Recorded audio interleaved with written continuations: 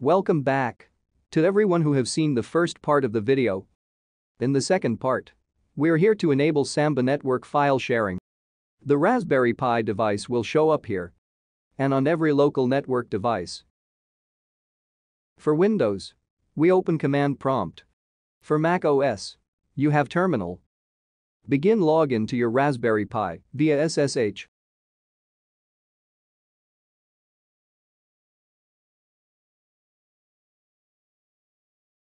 If you already update the package libraries, you can skip these two commands.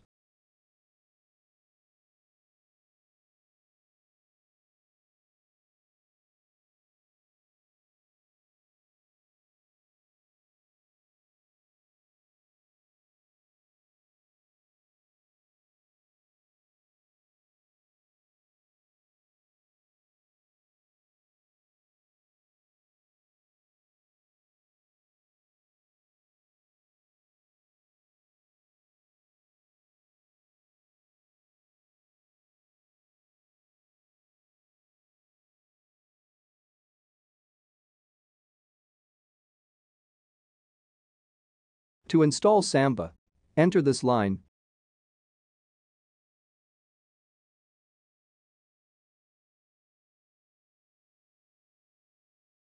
Enter Y. At this yes and no question.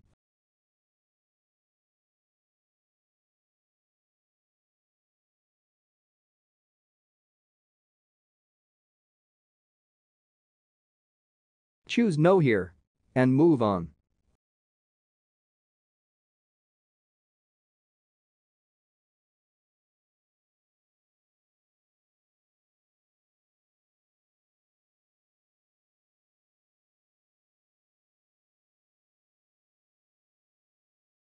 Create a download folder to share it on Samba.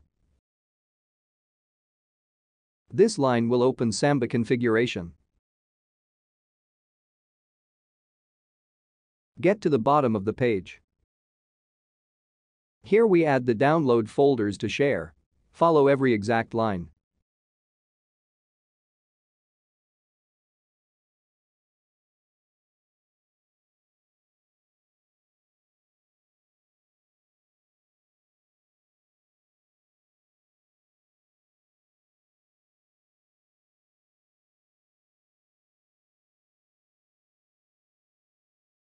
To save, hold Ctrl and press X on the keyboard.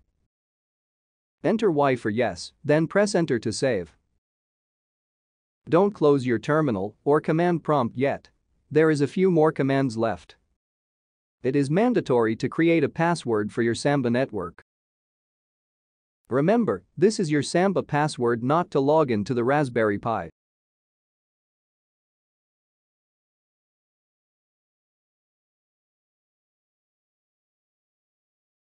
Now you can restart the Samba service. I will demonstrate a download on the server and access it via local network sharing. Paste the link here. Check this box to create a subfolder for your download package. You can change the download path here.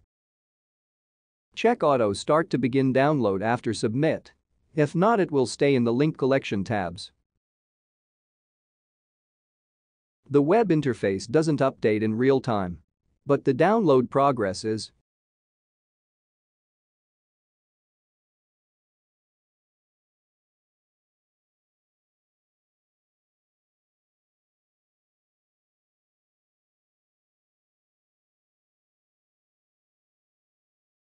And it's already done.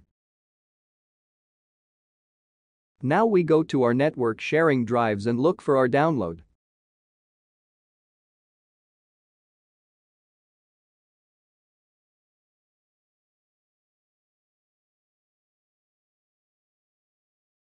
There it is.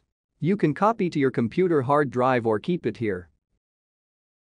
This is the end for the tutorial. I hope you find this guide useful. Please leave a like and comment your thought. Thank you for watching. Goodbye.